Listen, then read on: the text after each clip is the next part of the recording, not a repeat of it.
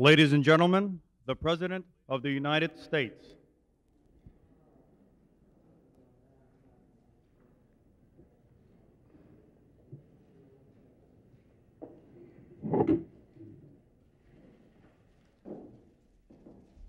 On the networks at last.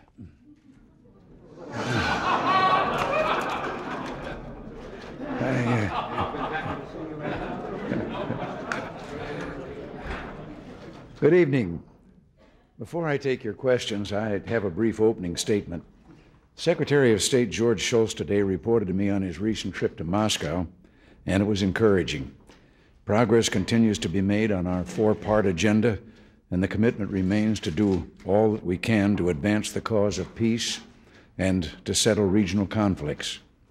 In the Middle East, it's time for all parties to rid themselves of old ideas and stances that cannot work, and to begin a serious process of negotiation and reconciliation. Any process that is undertaken must meet Israel's security needs and satisfy the legitimate rights of the Palestinians. Secretary Shultz leaves tonight for the Middle East to see if practical and real progress can be made that provides a pathway to a comprehensive settlement, and he carries with him my full support. There's another regional conflict that has serious implications for our country's security interests: Nicaragua. Our policy consistently has been to bring peace and freedom to all of Central America. Today, 4 of the 5 Central American countries choose their governments in free and open democratic elections. Independent courts protect their human rights, and their people can hope for a better life for themselves and their children.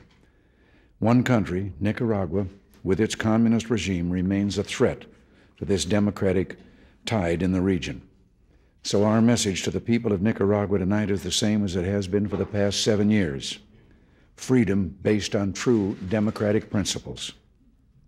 In the past several months, there have been some limited steps taken by the communist regime in Nicaragua toward reform. Now is not the time to reverse that process. So there's no argument that all of us seek peace and democracy in Nicaragua, and the difference is how to achieve that goal. On February 3rd, Congress voted on continued support for the democratic resistance in Nicaragua. And to my disappointment, the majority in the House of Representatives voted to remove the pressure of the democratic resistance on the Sandinista regime. However, the Senate agreed with me that we cannot leave those fighting for freedom in Nicaragua at the mercy of the communist regime and expect the process toward democracy to move ahead. We've already seen what happens when pressure is removed.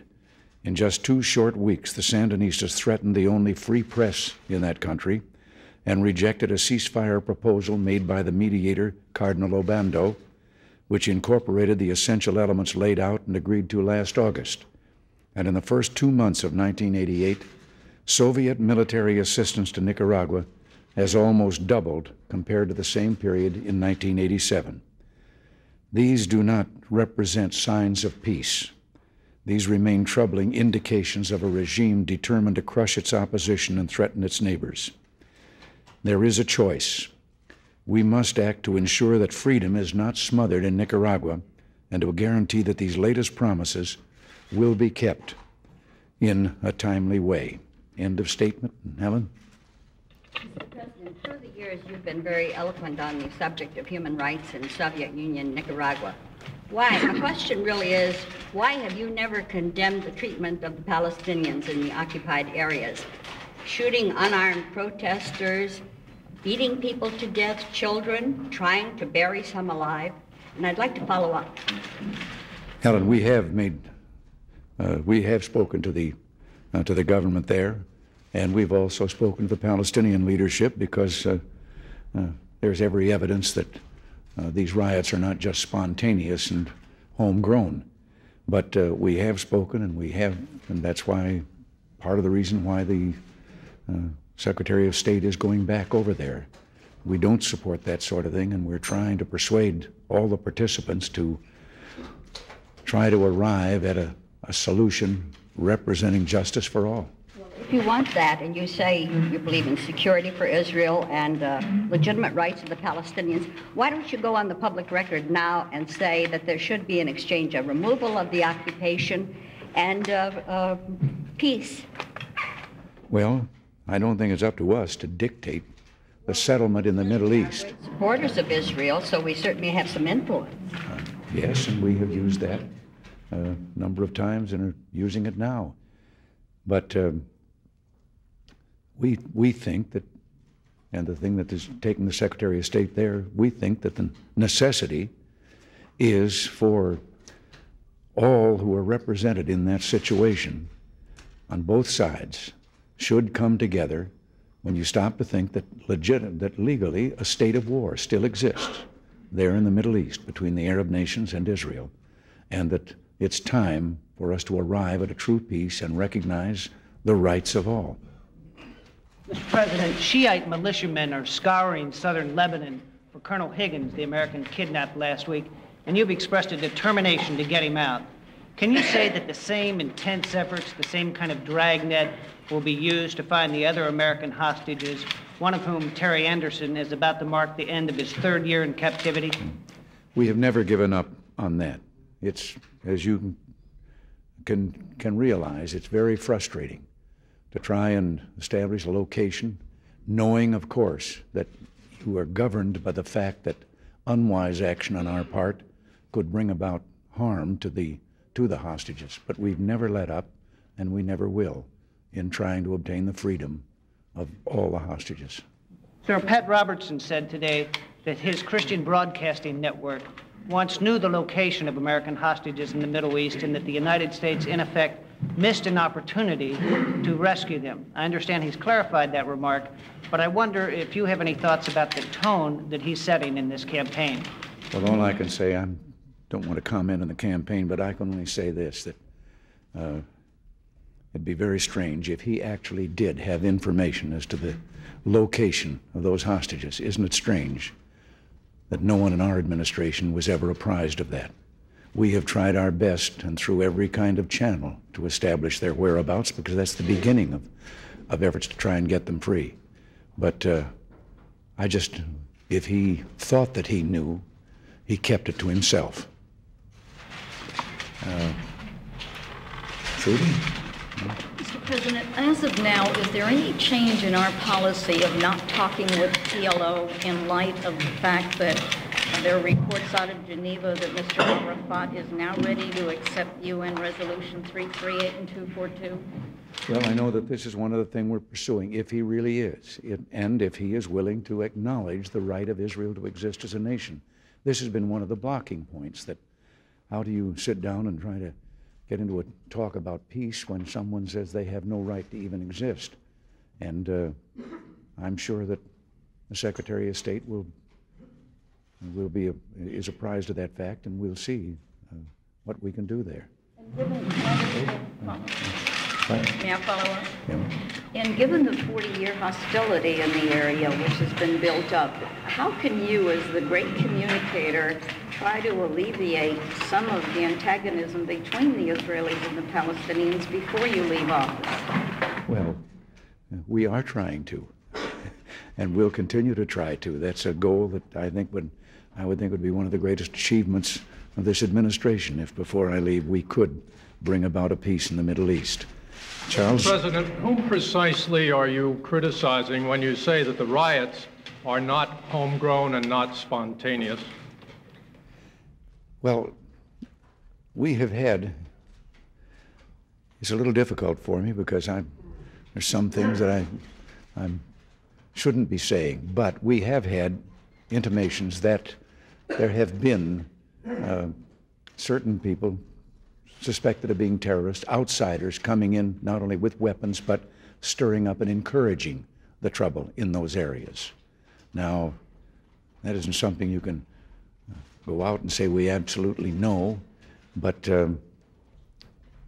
certainly the violence is both ways. It seems, sir, that that's still a generalization if you say some people from the outside. Can't you not be specific and say just who it is? No, because I get into areas there that would be violating security rules, and I don't think I should. PLO, Russians? What? PLO, Russians? No.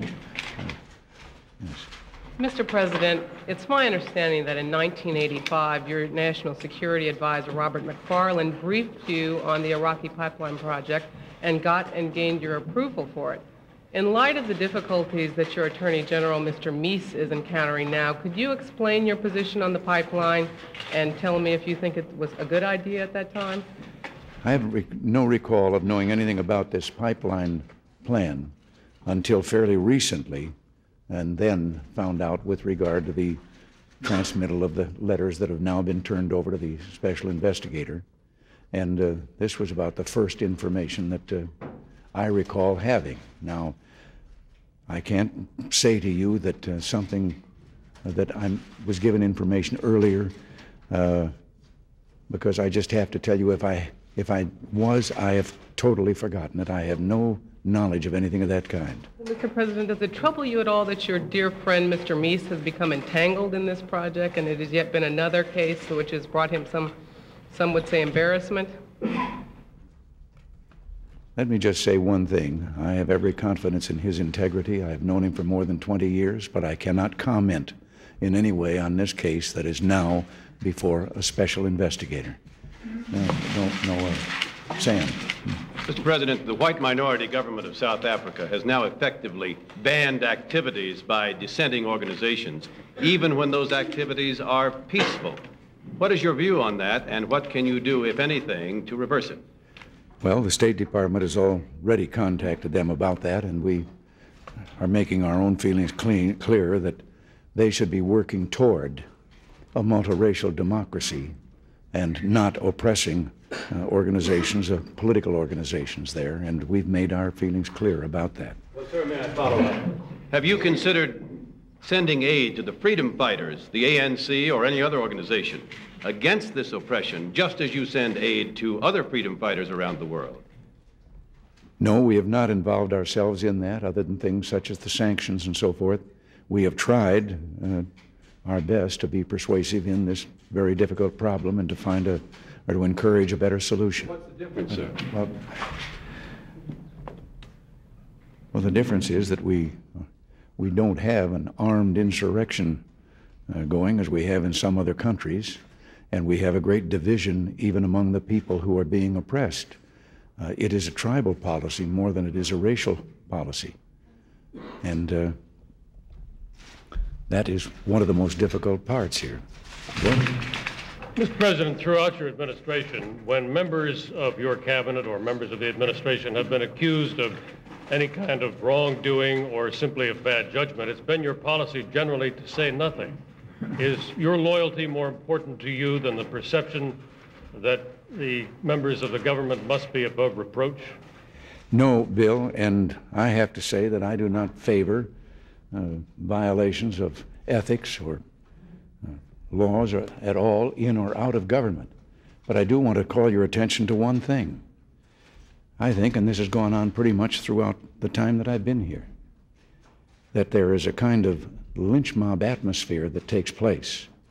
And people are, the memories are there of this person, that person, and so forth, but no attention is paid to the fact of how many of them, when it actually came to trial, was found to be totally innocent. But in the meantime, they have been smeared nationwide, and it's very difficult for people to remember what the outcome was. They only remember the other of the, in other words, guilt was by accusation and not by actual trial and conviction. And I could call to your attention to Ray Donovan, Jim Beggs of the space program, both of them totally cleared of any wrongdoing whatsoever. And this has been true of a great many others. But those that were doing something wrong and were apprehended and it was proven on them, they're no longer with us. Well, sir, people have asked if, as in the case of the Iran-Contra affair, when the committee which investigated it said that, noted that you never condemned the actions of those members of your staff who were involved, the question was raised whether your silence meant that you did not find their actions objectionable? No. When they came under the judgment of the law and the judgment was made, and great regret if someone was guilty of wrongdoing, but they were punished accordingly. Yes. Mr. President, what are you doing to make things easier for our corporations to trade with the Soviet Union in non-strategic items such as food processing, pharmaceuticals, automotive and hotels, for instance? And do you believe the Soviet Union should join GATT, the General Agreement on Trade and Tariffs? And will you discuss these and other trade items with Mr. Gorbachev in your forthcoming summit?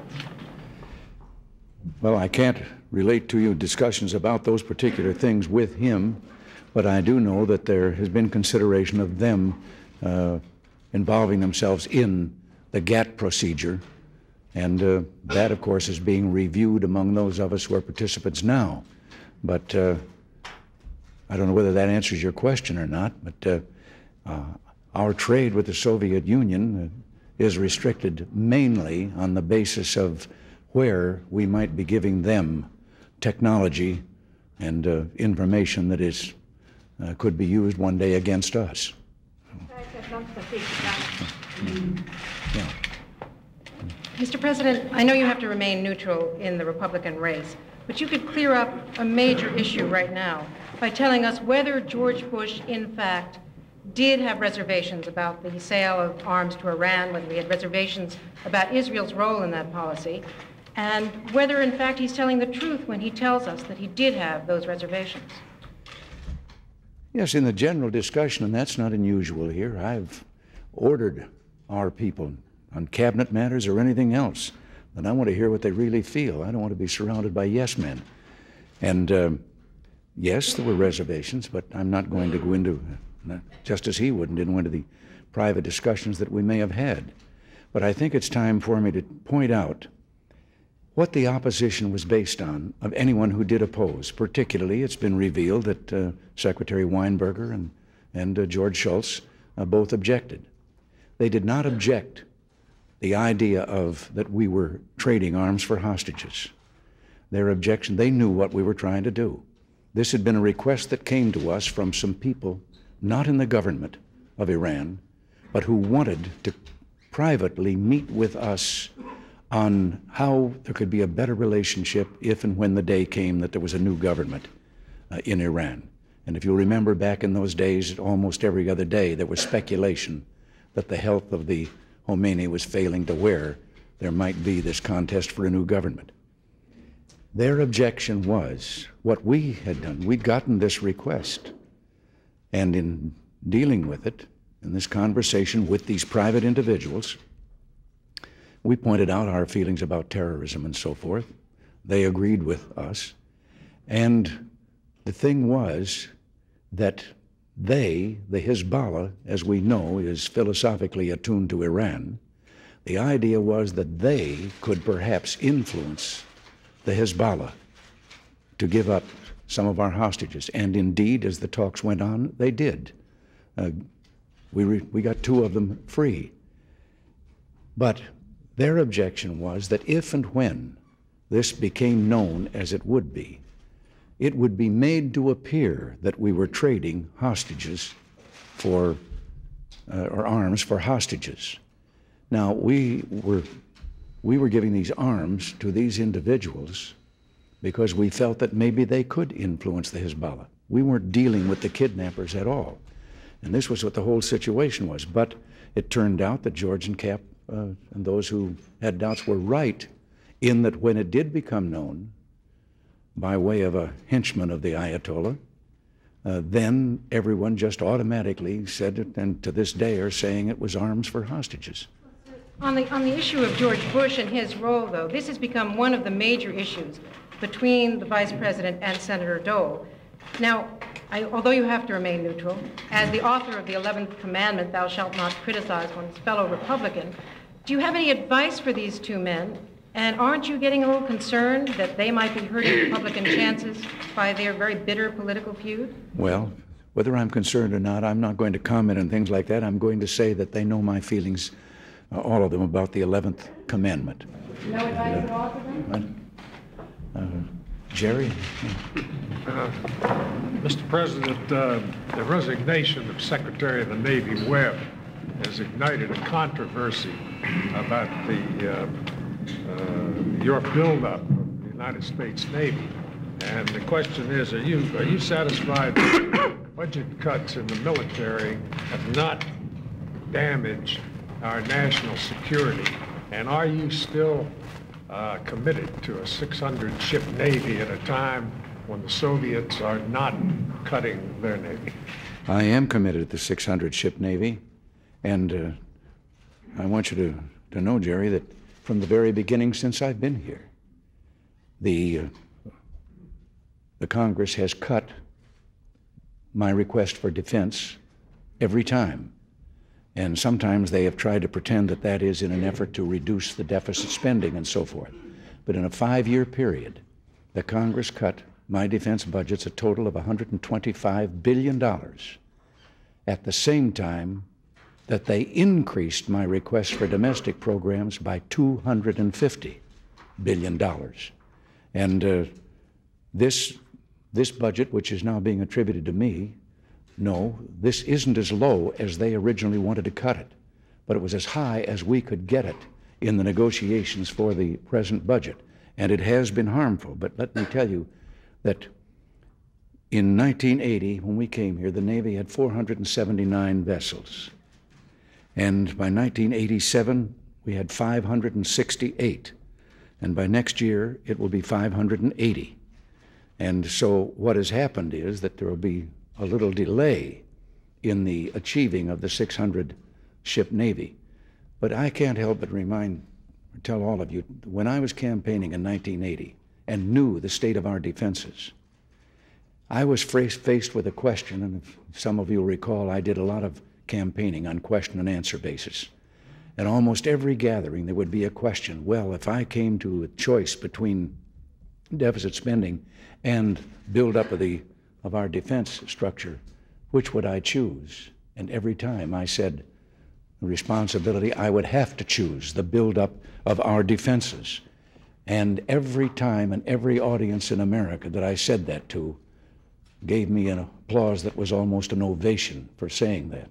The second part of the question was, is it a threat to the national security that the Navy is not going to have 600 ships on the schedule that you had in mind? Well, I don't think right at the moment, and with the way we're progressing in various treaties and so forth, I don't believe that the threat is that immediate. And but because very shortly we will achieve our 600.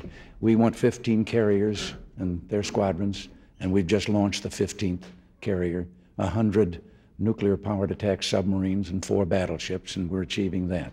No. Mr. President, you must certify by March 1st whether Panama has been cracking down on drug trafficking through that country or whether aid to Panama should be continue to be suspended. What are you going to do? Well, I can't give you the answer yet because we're still working on that and still collecting the facts as to what their effort has been at trying to intercept the drugs and join us in that campaign. But as you said, March 1st, we will be giving the answer. Sir, if I could follow up, some officials in your administration have suggested that if Noriega would step down and go into exile, that you would stop the prosecution of him on drug charges. Would you consider that kind of deal? No, I'm not going to comment on something of this kind. This man has been indicted by a federal grand jury, and so I'm not going to make any comment of that kind, nor have we made any advances or suggestions of that kind to the government of Panama. What we would like to see is a return to democracy and a civilian government in Panama, and not this domination by literally a military dictator. Mr. President, Federal Reserve Chairman Alan Greenspan today objected to pressure from the administration regarding the formulation of monetary policy, such as was contained in the budget and the economic report and a Treasury letter to Federal Reserve Board members. Don't you have confidence in your appointee to the Fed, Alan Greenspan, as the chairman? Yes, I do, and I'm going to have to find out what this is all about that you're talking about, because nothing of that kind had been directed to me. That's it. President, back to the Contra aid question. In your opening statement, you seem to suggest that the Sandinistas are taking advantage of Congress not coming through with Contra aid to withdraw some of the concessions they had made. With Congress about to consider new humanitarian aid, both a Democratic and a Republican plan, is it worth it to pass humanitarian aid without military aid? Well, I think the only comment that I can make there is that anything that will keep the freedom fighters as a pressure on the Sandinistas is worth doing. Just as when we tried to pass our own bill and narrowly failed, you could see that the military aid was down the road a ways. It was not necessary right now. The other aid, humanitarian aid, is more imminent. And so if we can get that, that's fine, and then we'll take our chances on the other and trying to get it. But they do still have some military store for a limited period of time. If I may follow up on that point, sir. In the two plans that are being considered, the Democrats want the Defense Department to deliver whatever stores and supplies are authorized. The Republican plan would give that responsibility to the CIA. Do you favor either course?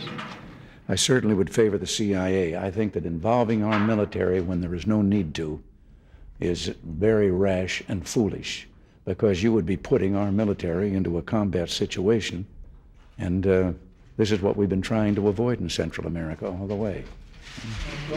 In that regard, Mr. President, I'd like to ask you about the latest hostage situation. Do you think it was responsible for your administration to allow a Marine Lieutenant Colonel William Higgins to operate in southern Lebanon at a time when 8 Americans were already being held in that country, and when your own State Department was recommending against travel there, and considering the ramifications of the abduction of William Buckley earlier? I don't think that you can use that as a measure of where officers can be assigned to duty. They're in a dangerous business to begin with. And this, we are a part of the United Nations, and we have obligations to the UN with regard to the UNIFIL force that has been there for a number of years now. And this particular officer happened to volunteer when there was a vacancy at that spot, volunteered for that. And I think that we have to have the confidence, and I do have the confidence in men like him, that someone would have a hard time getting secrets that could harm this country from a person of that kind. Mr. President? No, Mr. President, to follow up on Bill's question earlier, Democratic National Chairman Paul Kirk this morning called your administration the sleaziest and most corrupt in recent American history. Even if you have full confidence in people like Ed Meese that they will be cleared, do you have any concern that all these charges and all these investigations are going to be used effectively by the Democrats against all the Republican candidates in 1988? I don't know whether they're going to be used effectively or not. I know they're going to be used. They have been for quite some considerable time now. As a matter of fact, if anyone listened for more than 15 minutes to their candidates, you would decide that we're in an economic slump. We're burdened by inflation, high interest rates, and unemployment, when at the moment, none of those things are true, and we have a higher percentage of our potential employee pool employed than ever in our history, and are continuing the longest expansion, economic expansion in our history. And tomorrow morning, I think you'll find a little good news. Along about 8:30 tomorrow morning is going to be released with regard to the economy. So I just think that, the kids will play, and as long as they want to do that, but I hope it'll easily be forgotten. No. Mr. President, the budget that you have proposed to Congress would eliminate 3 housing programs for the homeless. It would make deep cuts in an emergency food program, and it would end a job training program for the homeless. Do you believe that the problem of the homeless is less pressing now than just a year ago when you signed legislation from Congress to create these programs? No, but I do know that we're doing a great many things, and we also are keeping track of the extent to which the private sector is joining in and helping in this. And this budget is the result of long, long weeks of negotiation with the Democrats and ourselves. And I think that we're meeting the problems. Again, I also have to say this, that sometimes our budget in programs can reflect another program we've had going, which is a management program, and we have had a team for a considerable period of time now that has been actually investigating the management practices of government programs as compared to the way they're done in the private sector. And there are millions and millions of dollars that are being saved so that something that maybe looks smaller does not mean that the people in need are going to get less. It means that we're able to provide that with less administrative overhead. When I came here from a governorship, as a governor, I had seen federal programs administered in our state in which it was costing the federal government $2 for every dollar that reached a needy person. This is something we've been trying to change, and we've made some progress in it.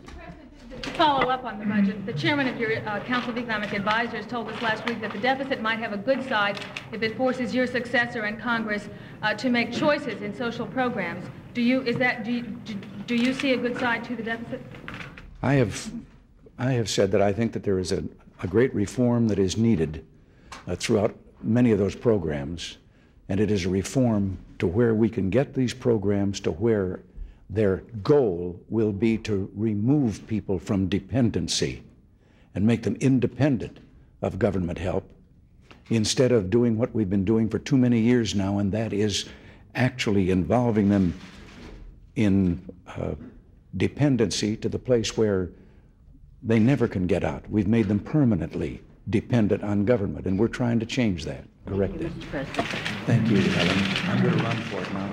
How many more of these? Come